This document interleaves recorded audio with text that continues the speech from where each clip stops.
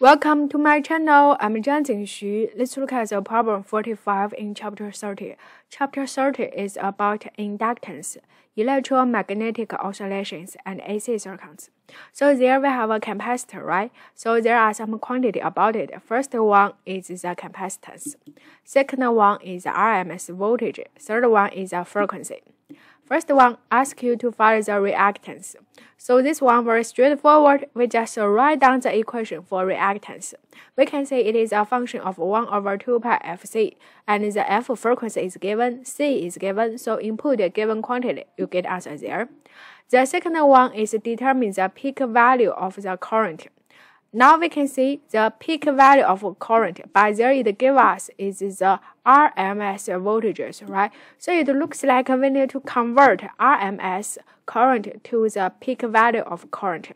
And in chapter we learned that the peak current is square 2 times the IRMS.